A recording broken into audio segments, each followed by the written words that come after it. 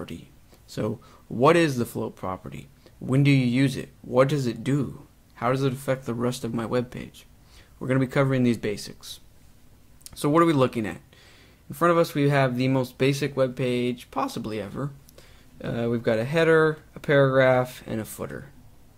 So let's give ourselves a goal. The purpose of this video is to use CSS floats to add a sidebar over in this region, and we'll give it a yellow background, and we just want to sort of take up this right area, and we want this existing paragraph to sort of wrap around it. We're going to use floats to achieve that.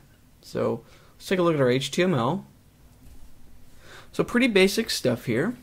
We've got a div with a class of container, and inside it we've got a heading and a paragraph. So remember, our goal was to add a sidebar over in this area. So let's add a bit of code in between the heading and the paragraph. So all I did was I added a bit of HTML, a div with a class of info box, and just an unordered list to take up space. So if we go back to our page, we can see that this is not at all sidebar. This is just taking up the full width, and we want this yellow box to essentially take up just this area, and we're going to use CSS floats to achieve this. So if we head over to our CSS file, info box, this is the yellow box we just added, we're going to add a new declaration. So the property is float, and we're going to give it a value of right. And if we refresh in our browser, we see some good news and some bad news. So the good news is that our yellow box is a bit of a sidebar now. It's only taking up the right hand portion of the layout. Our main text is respecting it and wrapping around it. We're almost there. We've almost achieved our layout goal. And the bad news, or at least the confusing news for beginners, is that our container is no longer tall enough for all of our content. We can see that this sidebar is sort of spilling out the bottom. And this sort of illustrates what the float property actually does. So yes, it aligns elements to the far left or the far right, but it also, in a way, removes those elements from the natural flow of the page. So in other words, this container div is acting as if this element doesn't even exist. It's been removed from the page flow. So we need to compensate for that. And the way to do that is to clear the floats. That's a term you're going to hear a lot about in the future, clearing the floats. Now there are many different ways to clear your floats. We're going to start out with the simplest way. So let's head over to our HTML. We're going to create a new element right before the end of our container. So it's going to be a paragraph. It will read, "This is the bottom text." So if we refresh our page, we see that there is a bit of new text, and it achieved nothing. Our sidebar is still spilling out the bottom. But what if we add a bit of CSS to this new element? So let's give it a class of clearme, and let's head over to our style sheet, create a new CSS rule,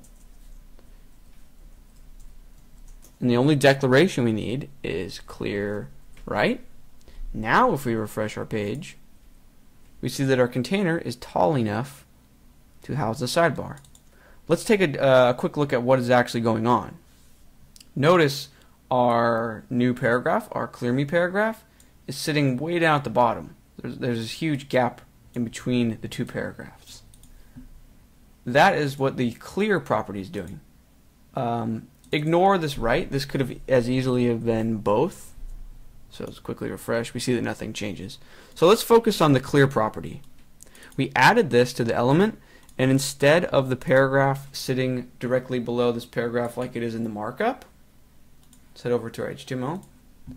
So we see these two paragraphs are right next to each other in the markup.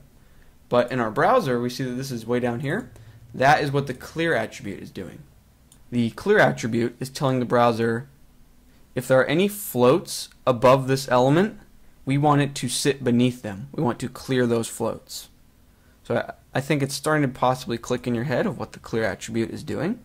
However, the problem now is that in most layouts, we don't necessarily want any text at the bottom of our container. We simply wanted our container to be tall enough to house the sidebar. So I suppose we could remove this text and just have an empty paragraph tag, and we see that it's gone, and that works, but it's not exactly semantic, and it's not exactly quick and easy to code. So now I'm going to show you my preferred method of clearing floats, which is the clearfix. Now, with the clearfix method, we don't need any extra HTML, so we can begin by deleting this clear me paragraph. And when we do this, we see that once again our layout is broken. But let me show you how quick and easy the clearfix method is. All we need to do is add a new class to our parent element, the container, which houses all of the floated elements. So we add a new class here. Caps lock is on. Clearfix. And we need some corresponding CSS in our style sheet for the class of clearfix. So we head over here. Go ahead and delete this clear me class. Okay, so I just added in all of this to the style sheet. Do not worry about typing this or memorizing this. I will include this in a link, and you can go ahead and just copy and paste it into your CSS file. But for now, we added this to our style sheet, and we added this class of clearfix to the container. If we refresh the page, we see that our container is now tall enough for the sidebar. So it is acknowledging the floats. We don't have any extra markup at the bottom of our container. It's the best of both worlds. Now, if you're curious as to what all of the clearfix CSS is actually doing, you don't need to worry about that for now, but I'll go ahead and give you a quick recap. It's essentially adding a period dynamically at the very bottom of the container element. It is then clearing, it's applying the clear property to that little period, and then it's hiding the period. And then these lines down here essentially make sure that the clearfix works in every web browser under the sun. So it's something that you can add to your style sheets once, forget about it, and then just apply that class to the parent element whenever you have floated elements. It's a quick and easy fix, works in every browser, and it's just another tool to have up your sleeve. So hopefully, after watching this video, you now have a basic understanding of CSS floats and how to clear the floats, and you're well on your way to creating CSS layouts. Alright, hope you feel